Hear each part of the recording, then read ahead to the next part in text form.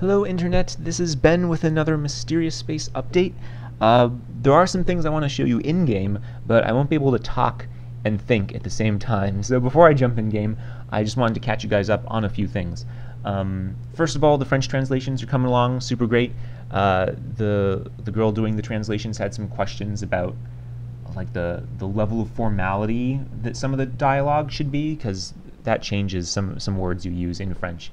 I think really just you, so there's a formal you and an informal you, vous versus tu. So anyway, she had some questions about that, but the dialogue hopefully is all going to be done soon, and then we'll hit the UI elements and other things afterwards. So that's really cool. JAXA, in my previous video I talked about how profits from Mysterious Space, when not going toward Mysterious Space itself, I want to donate to awesome things. So first, the space agency, and I emailed JAXA, the Japanese space agency, to ask them how I could donate to them, because I could not find a form in English, only in Japanese. They've never got back to me. Probably, I don't know if they ever will. So for now, I'm gonna move on. But even that's getting a little ahead of myself. So another thing I want to tell you guys about is that I have been put in contact with a lawyer to help me figure out, to make sure I'm doing all this stuff right. And I talked about wanting to do this before. Hopefully I'll meet up with them sometime this coming up week. That'll be super awesome. We still need to figure out the time, and I'll need to take time off of work, but it'll be fine. So anyway, yeah, that'll be awesome, especially when I want to do, I don't even know if it's actually possible to donate to something in another country.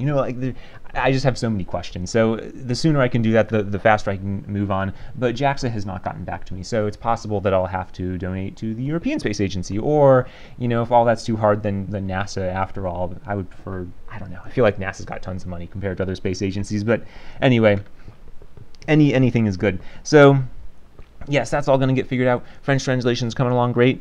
Another thing is that the music issues. So for some people, because of the library I've been using, MonoGame, it just crashes for some people when they start up the game, or when they start a new, so for some people it crashes the moment they try to launch Mysterious Space, they never see anything. For some people, it crashes when they do new game and start a little character. It's red, so I'm going to call it Cherry. And they can't get to this screen. It crashes. And it's all related to the music from the crash results. And the music library, which is MonoGame, which does a lot more than music. It does all the graphics and the controller inputs and everything. But the music part of it is just bad. It's really bad. It's been plagued with problems for years, and they've known it. And it's having problems for you guys. It's crashing the game. For some people, it doesn't crash the game, but they can't hear any music, or it won't repeat the songs, or it won't respect the volume setting that you set. Or for some people, like me, it works pretty great. There's some weirdness with the volume. Anyway, endless problems with the music library. So DDRKirby ISQ, who's been making all the music for Mysterious Space, pointed me toward FMOD, which is another library for playing music. It's one I had looked into for a totally different project years ago. But at the time, for FMOD, you had to pay them to use it, no matter what. Now, apparently, they've changed the license to be a little more forgiving. If you're an indie developer and you're making a very small amount of money, then they're like, you should just use it for free. So I can use it for free, which is awesome. Maybe that will change in the future. I don't know. But for now, it's free, and that's great for me, and it's great for you, because hopefully this one won't have as many problems. FMOD has been around for a long time, and I don't know. It's been around for a lot longer, and it's also, more focused. The only thing they're worrying about is sound and getting it to work, whereas a lot of the problem with MonoGame I've noticed is that it compiles to many different platforms, and there's different ways that you can handle the music and the sound or the graphics. You can either do DirectX or OpenGL, basically, and so they're just it's such a huge base, and Windows DirectX gets the least amount of attention. So and that's what I'm using here. So anyway, so the bugs, they don't address them. So anyway, hopefully FMOD will be a lot better. And let me turn down the volume.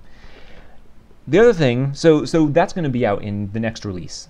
That will be there. You guys will hopefully have more awesome music that doesn't crash the game or not play or whatever other stupid issues MonoGame has been having. And I don't want to talk down MonoGame, say, I don't know, bad things about MonoGame too much, because it has been amazing what I've accomplished with Mono Game, right? I mean, it is really good when it does things well, but the music just seems bad. So anyway, the other thing that will be in this release, and it's not done yet, but I'll show you what I've got so far, these glowing mushrooms. So let me shoot one up.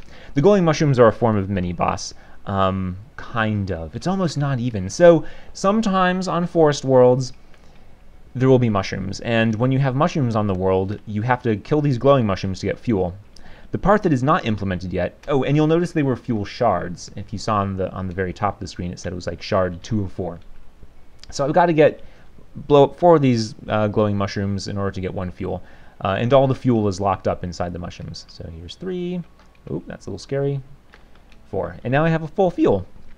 I must have just barely missed that hitbox. I was like, my shield was overlapping with that mushroom. I'm surprised that didn't register as a hit. But I will take it. Yes, so the part that is not done about the mushroom, I don't want it. You know, don't shoot the beehives, because look what happens. Bees. The part that is not done with the mushrooms is that the glowing mushrooms not the only ones. I have 4 different types of mushrooms. They're just, he's not supposed to be on top of that. I thought I fixed that. All right, get out of here.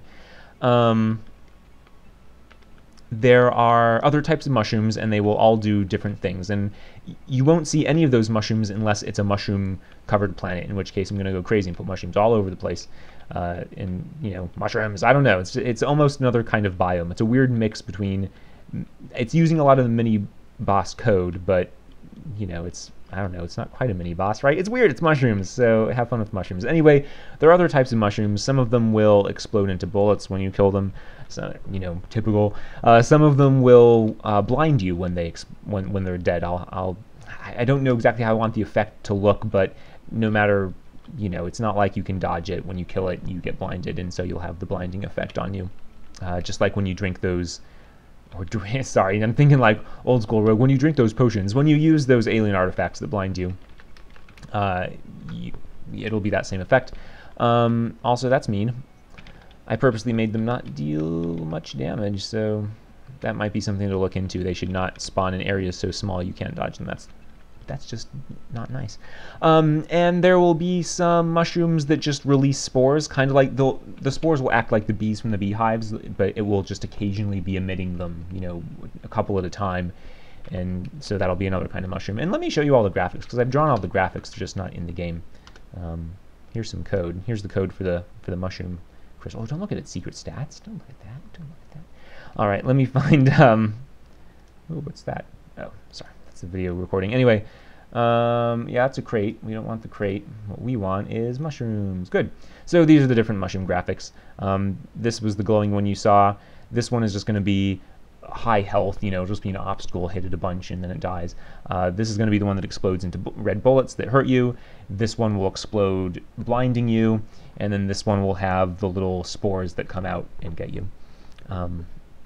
And I'm kind of embarrassed that these are here. This is for when you hit them, they turn all white. I could be accomplishing that with a pixel shader, and I've done that for a previous game, but I just got lazy here, and all of Mysterious Space now I have white versions of the sprites. But anyway, so yes, so those are the mushrooms. So that'll be in the next release.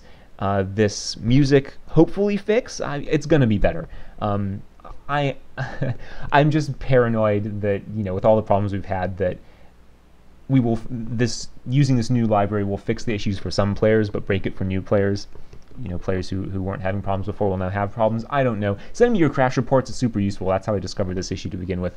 But anyway, so I don't want to say all your problems will be solved because I'm using a new library, and I don't know, you know, what else is going to come out of that. For some people, there might be problems, and apologies in advance if so. We'll figure out a solution. And in fact, if FMOD proves more crashy than Mono Game, then I'll just go back to Mono Game. I mean, the whole point of trying out this new library is to make it work for more people, so if it doesn't accomplish that goal, never mind. But anyway, so use of the FMOD library will be in the next release.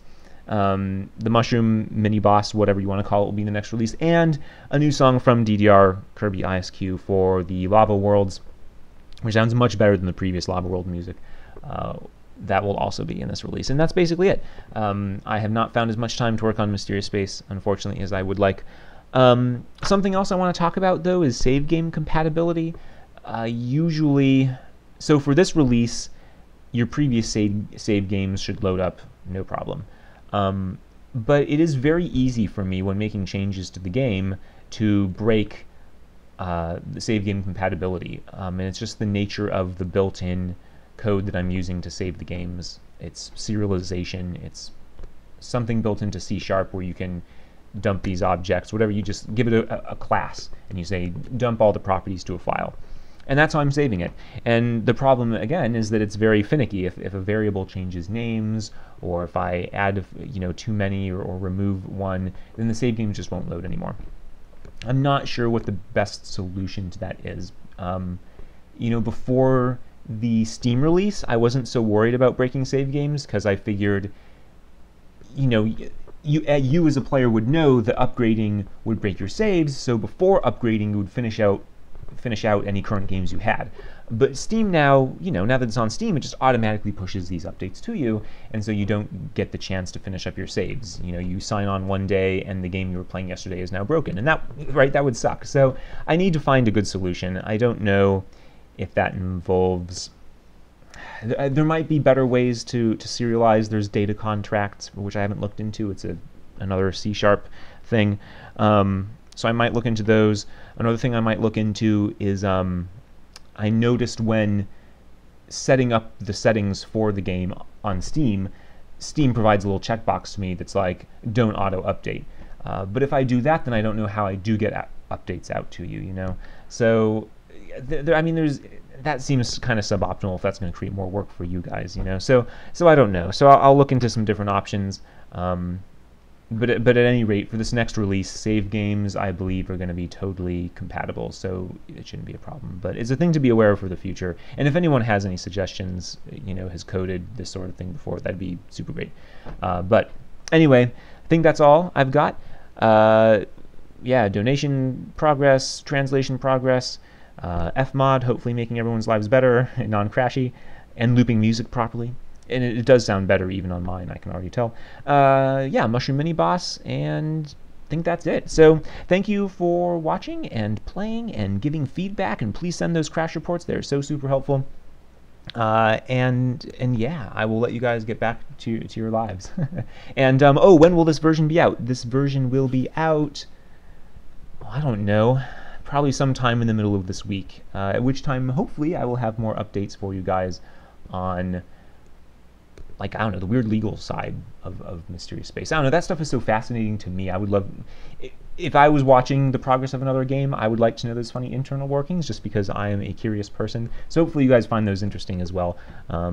If not, sorry, I'll probably keep rambling about them anyway, because I know there are other people out there who are curious. So anyway, yes, thank you and goodbye.